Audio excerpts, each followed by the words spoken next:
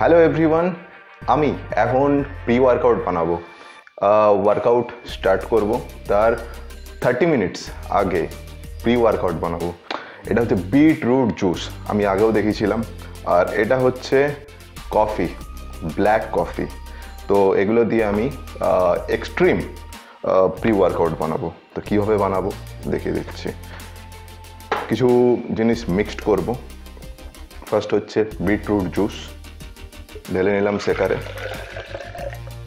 Beetroot juice কীভাবে বানাবো সেটাও আমি আগের ভিডিওতে আমি দেখিয়েছিলাম, এটা এখানে রাখছি। এটা হচ্ছে ব্ল্যাক কফি, অনেক এনার্জেটিক ফিল হয়, ঠিক আছে।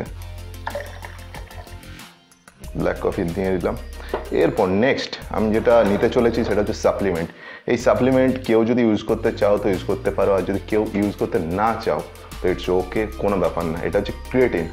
ক্রিয়েটিন আমি নিচ্ছি 3.5 গ্রাম মতো, কারণ আমার 70 কিলো অ্যাপ্রক্স বডি ওয়েট আছে। 3.5 গ্রাম আমি প্রি ওয়ার্কআউটে নেব, পোস্ট ওয়ার্কআউটে 3.5 গ্রাম আমি ক্রিয়েটিন নেব।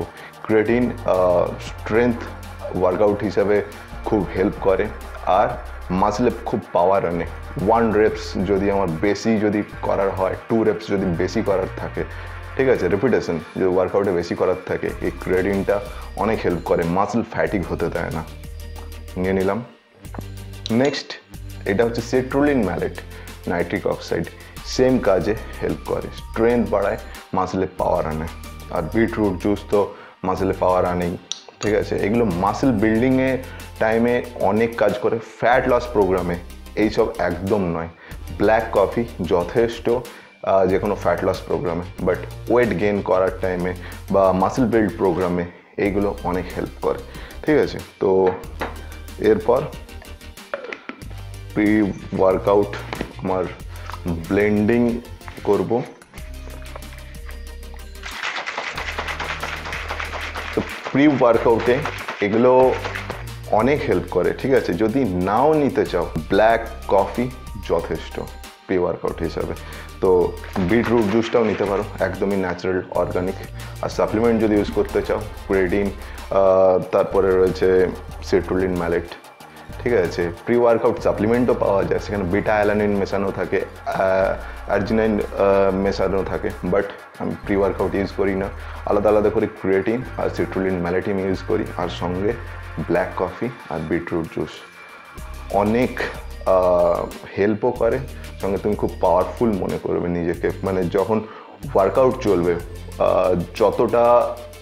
যতগুলো রেপিটেশন মারতে পারবে বা যত হেভি ওয়েট লিফটিং করতে পারবে, তার থেকে বেশি ওয়েটও নিতে পারবে। সঙ্গে 1 reps ম্যাক্স বা 2 থেকে 3 reps ম্যাক্স আমি ওয়েট ক্যারি করতে পারবো, ঠিক আছে।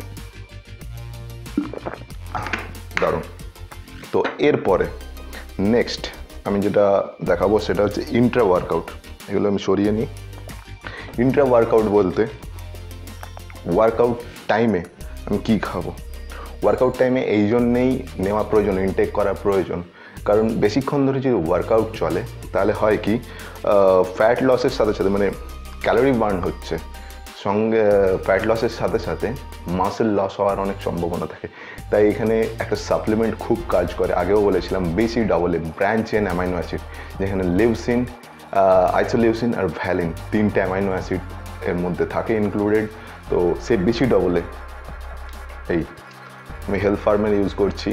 BCAA 3:1:1 অনুপাতে আছে লিউসিন, আইসোলিউসিন, ভ্যালিন। সঙ্গে আমি নিচ্ছি রিলোড। রিলোড হচ্ছে একটা এনার্জি ড্রিঙ্ক, যেটা ইলেকট্রোলাইট হিসাবে খুব কাজ করে। যখন আমার ক্যালোরি বার্ন হচ্ছে, অনেকক্ষণ ধরে ওয়ার্কআউট করছি, সেখানে ইলেকট্রোলাইটসটা খুবই প্রয়োজন শরীরে। তো রিলোড আর BCAA যেটা আমি নিচ্ছি, এটা কোনো ফ্লেভার নেই, তাই এই BCAA রিলোড একসাথে মিশিয়ে আমি ইন্ট্রা ওয়ার্কআউটটা তৈরি করি। যেরকম এই হচ্ছে রিলোড, অলরেডি জলের মধ্যে প্রায় 500 মিলিগ্রাম জলের মধ্যে আমি রিলোডটা নিয়ে নিয়েছি। ঠিক আছে। রিলোডের মধ্যে কিছু ইলেকট্রোলাইটস রয়েছে, সঙ্গে কিছুটা BCAA আর গ্লুটামাইনও মেশানো আছে। সঙ্গে আমি এখানে BCAA নেব, যেটা আমার ইন্ট্রা ওয়ার্কআউটে অনেক হেল্প করবে। ঠিক আছে। আর BCAA কাজ বললাম, মাসল লস হতে দেবে না, আর ইনস্ট্যান্ট আমার মাসল বিল্ড করতে হেল্প করবে। যেখানে রিকভারির প্রয়োজন, ওয়ার্কআউট টাইমে যেভাবে মাসলের রিকভারি প্রয়োজন, ঠিক আছে, সেই কাজটাই BCAA করবে। তো যে কোনো ব্র্যান্ডের BCAA নিতে পারো, বাট ট্রাস্টেড ব্র্যান্ড হওয়া উচিত। ঠিক আছে। আমি সেকারে নিয়ে নিলাম, জিমে যাচ্ছি, এটা ইন্ট্রা ওয়ার্কআউট ইনটেক করবো।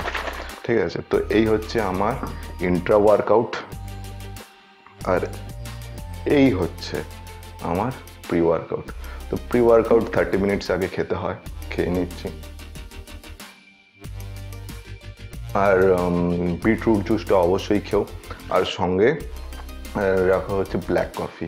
সঙ্গে যদি ক্রিয়েটিন আর রাখতে পারো সিট্রুলিন ম্যালেট তো বেটার হয়। বিটাঅ্যালানিন ওর সাথে যদি অ্যাড করতে পারো তো আরও বেটার হয়। তো প্রি ওয়ার্কআউট যদি এরকম হয়, আর যদি সঙ্গে ইন্ট্রা ওয়ার্কআউট BCAA থাকে, আর ওয়ার্কআউট একদম জমে যাবে। যাই হোক, এই ইনফরমেশন শেয়ার করলাম। ভিডিও যদি ভালো লাগে অবশ্যই শেয়ার করবে আর লাইক করবে, আর চ্যানেলটা অবশ্যই সাবস্ক্রাইব করবে। Thank you, by.